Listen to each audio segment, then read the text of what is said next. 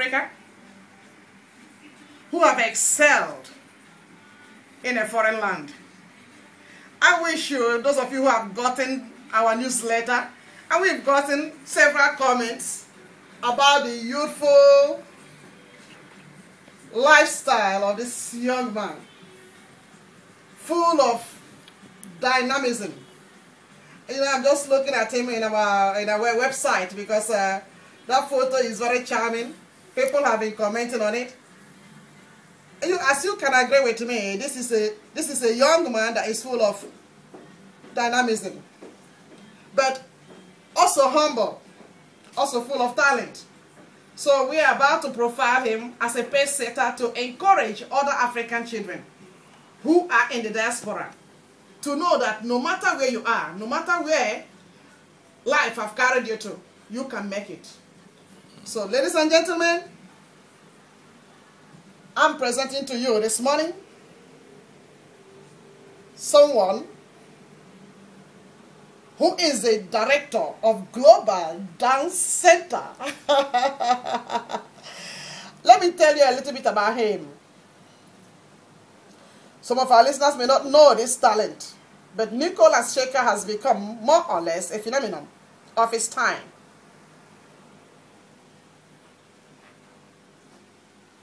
Today,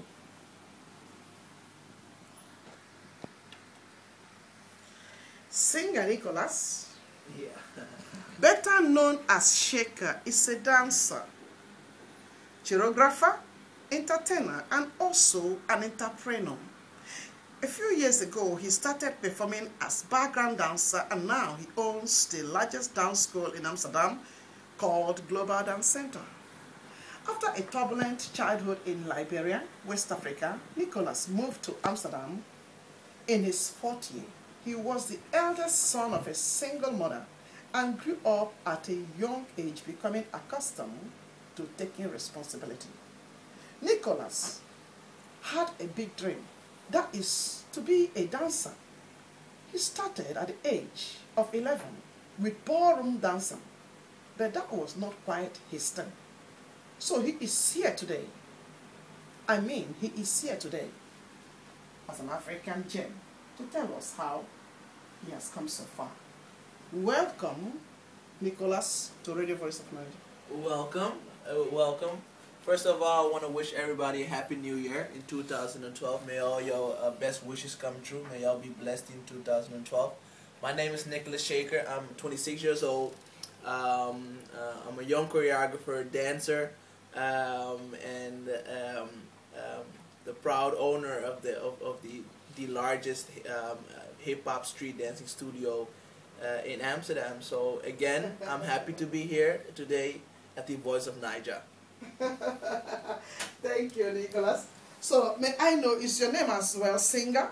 Yeah, my last name is Singer. My mom's last name is Singer, so oh, okay. That's my last name. Yeah, it's okay. kind of funny, yeah? Yeah. So how did you get Shaker too? Is it just because you shake the body?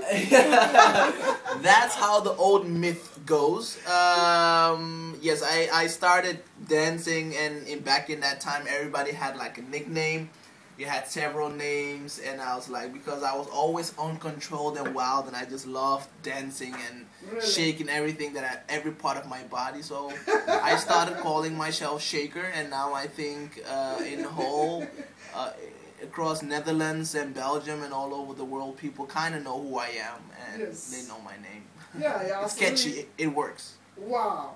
So, Shaker, can you tell us or tell our listeners briefly about yourself, family, and early educational background? Yeah, of course. I will try to keep that one. I will try to really brief. Yeah. I'm Liberian. Yeah. Born and raised in Monrovia. I am the oldest child of a single, like you said. I'm from a single mother. Yeah. Four children at home. I got 2 beautiful little sisters, one handsome little brother. Okay. And I love dancing. That's, I think, my in brief my background, and that's what I do. As being the oldest brother of my family. So your siblings, do they also dance? My youngest sister, who is now 12, 13 years old, I'm always mistaken. She gets mad from that, but she dances as well, and the other people are just into school and doing really good. Yeah, man, that's wonderful. Yeah. So how did you grow up to become a dancer? Is it a hereditary something from maybe your mother? Yeah, my mom, when she got over here, in her younger years, she had like an African dance studio. It wasn't really a studio, it was just a place where she used to teach African dancing. Okay. And I never went to that place actually, but I always saw her as a lively person that always loved dancing. And I mean, we can all relate to that back in the days in Africa, and it still is in the African community. You have to go to school. You can't be a dancer, and we think that you can't make a living out of dancing because it's a riskful job. Yeah. And also I had to believe it because my mom said, yeah, I dance, your grandma dances, your father loves dancing, but education is more important. But I thought different, and I thought that dancing was gonna save my life, and that's Wow. everything I love doing. And so I think I inherited from my mom. She's a beautiful young dancer. Well, somebody out there listening to us, this is Radio Voice of Naija, bringing a peseta, Nicholas Shekhar, the director of Global Dancing School here in Amsterdam. And if you are a single mother and you are thinking there's no way for your child, I mean, the testimony of this young man is supposed to encourage you. So you may call the studio line on 027-371-619 and get inspiration. Ask Shekhar any question you feel like asking regarding to how to develop maybe the talent in your baby boy or baby girl. Okay, now, how long ago and why did you choose to come to the Netherlands and North America? It wasn't really a choice. My mom came here as an au pair for a Belgian family. Okay. And during the wartime, Yeah. and I think she had the privilege and was blessed to bring me over at the age of, I gotta be careful with that, 6 years old. I came here, Okay. and I lived in Amsterdam since then. So from that point, my mom always say Michael Jackson inspired me. All the other big artists, they inspired me, but Michael Jackson was the man that really had me going. And Okay. Wow. I came here. My mom brought me over here at the age of 6 years old. Okay, really. So, how did your background shape you into what you are today? And who do you owe the credit for all the success? You said Michael Jackson? But I always say my mother and my grandma, because I was raised by my grandma. And all these things that I've been learned, I think it's just the encouragement from my mom. She always said, children have to do activities. Still, children have to go do a sport. Don't let them stay home. Don't let them go on the street because it's all attractive. The streets, I think they offer good things and they offer bad things as well. And my mom always told me, go do something that you love. And when I found out that dancing was the thing I loved doing, she encouraged me from day one to this day on. She goes with me to every performance what I do. I show her my videos of performance I do. Wow. And she's my big inspiration and my love. Wow, wow, wow. This is awesome. I think you have really made your mother proud. Yeah. I have given her a lot of headache, but I'm working every day to keep on making her proud. Do you believe in something? Because you've been talking about mother, talking about blessing. Do you believe in something or you don't believe? Of course. Of course, I believe. I believe there's a God and there's someone who's guiding me up from above. But I really believe in my mom's physical strength, her being there for us. Amen. Wow. So, for those who take dancing lessons, is it an exercise or just pure fun? For me, dancing because the other time I came around to listen, I was so carried away the way you were shaking, and then I had to ask your secretary, and then I came to learn that it's not just only a fun, it's also an exercise. It's a way of somebody controlling his or her weight, and then you are using that to shape the figures of those young youths who are dancing. Is that? Yeah, dancing is not. I don't take it as something that I just do. I think dancing is a lifestyle, and most of important, I say dancing is the way to express your feelings. If there are some times when I'm at home, I don't feel good, or if I feel a little bit upset or down, I just put on some music, and I think everybody can relate to that. I think all we Africans can relate to that, and people around the world. If we go to a party, what do we do? If we go to a wedding, what do we do? When we go to any forms of celebration, and when we have something to celebrate, enjoy, and rejoice for in life, even in church, what do? We stand up and dance. So it's been from across the years, starting from 1800, 1700. I think people were dancing in a way to express their feelings, and that's what we're doing now in this modern day. If it's street dance for kids, these kids come from school, they do their homework, they work hard, and they come to my studio to have fun and to dance on their favorite artists. So dancing is, for me, dancing is not just something you do for fun. Of course it's fun, but for us dancers, it's a lifestyle. It's a way of moving. Wow. So tell us about your dancing school, and how did it all start, and who motivated to help you? Again, I think I'm bragging, but my mom really inspired me in always. I mean, she was always talking about helping me achieving my goals, and one of my goals was hopefully being successful in anything one day. I could be a good garbage man as well. My mom would still support me. But I had this thing for having our own studio, so I tried out at first in a little gym studio with some friends, and people, it really hit people, and people liked coming to our classes, and it was in a really old gym. Yeah. But we had to go out of that place because it was getting broken down, and I kept searching for a place that where I could host the dance studio. Yeah. And that was a rough path because I am still young, and back then I was really young. I think it was like in 2004. Are you married? No, I'm not yet. No, my mom always says women are a whole lot of headache. I do have a beautiful girlfriend for over 8 years now with her. I met her when she was 12 years old, so we have a long history. But my mom always said, don't marry yet. It's going to make you gray at a soon age. Wow. So yes, indeed, I just kept searching for a place, and I was convincing people that if you let me in, if you let my studio in, you will have a company what will bring a lot of people that love to do one thing positive, and that is keeping their body in shape via dancing. So I had this one real estate company who did believe in me. They said, I love your story. We need to help a young man like that. Yes. We are giving you a place in our building. It contains room for a lot of studio spaces.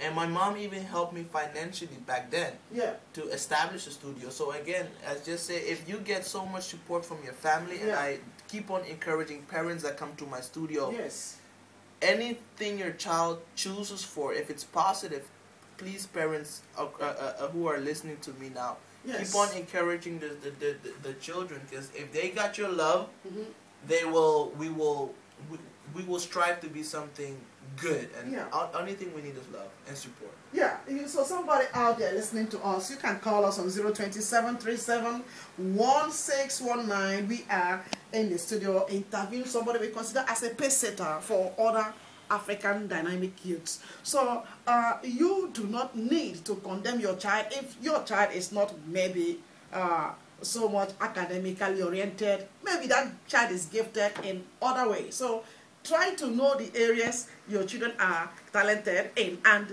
push them ahead. And God being on your side, you will, turn that child to become a gem. Hallelujah. So I want to know, how did you hit the spotlight? Like being in So You Think You Can Dance and others. So I think you've been there. So You Think You Can Dance. Yes, of course. I've been one of the choreographers of So You Think You Can Dance. I also had the honor to work on The Voice of Holland. These are major projects. with major budgets and major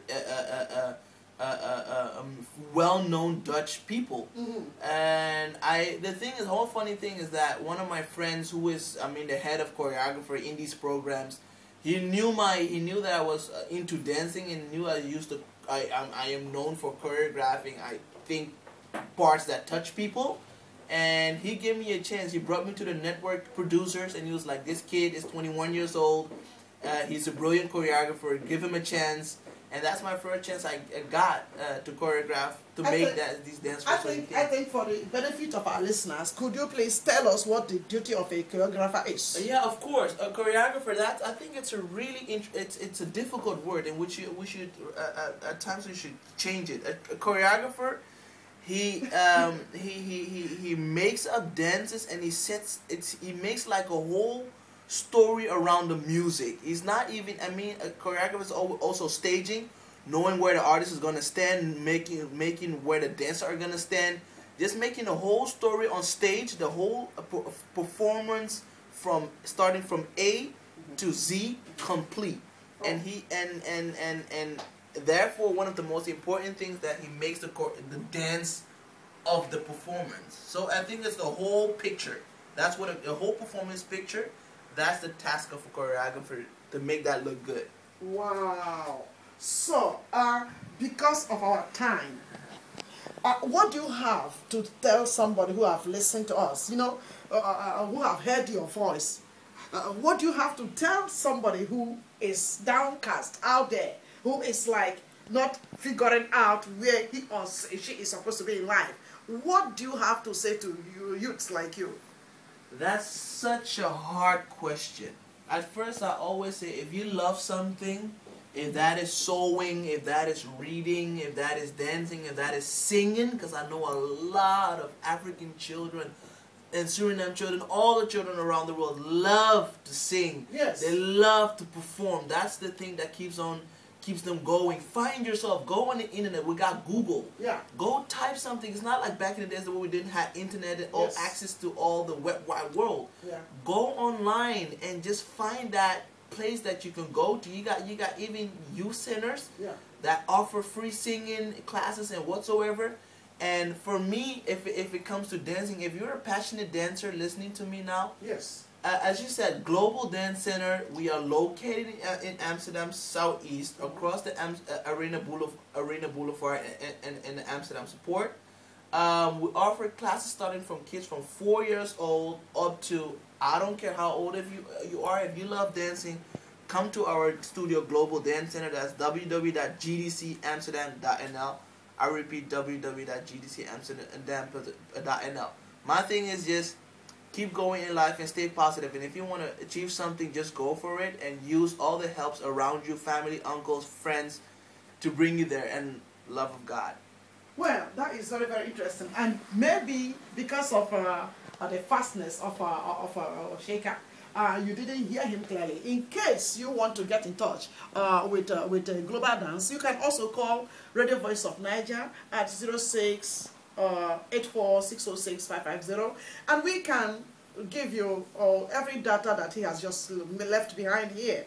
Do you understand? Or maybe you feel that you are not so used to him, but you can still give us a call, and then we will give the data, their website, and their telephone number and email address to you for your child. I think it is good for every youth, and not only the youth, but also for adults who would like to lose weight. So, Sheikha, just 1 second. Tell us, what are you going to do? How are you going to give back to Africa? Wow! Yeah. I did promise myself this in 2012. Me and my mom toasted on a new year, and I am going to go back to Africa. Me and my mom, we own a foundation. It's called Liberian Global Foundation. Yes. What we do support, we try to help people establish their own food, and help them. We build also a teaching, like a school in Africa where these kids go to school. Mm-hmm. So I am already giving back, because it was a company my mom established, and I'm helping there. But like Global Dance Center says, it's worldwide, and my big dream is one day I can establish a Global Dance Center in my own town that I was born in. Wow, that is so good. Well, we just want you to know that we love you, and we appreciate the fact that you took time to come to Radio Voice of Naija. It was a pleasure to be here. Thank you, Sheikha. Yeah. God bless everybody, and a Happy New Year. Bye-bye.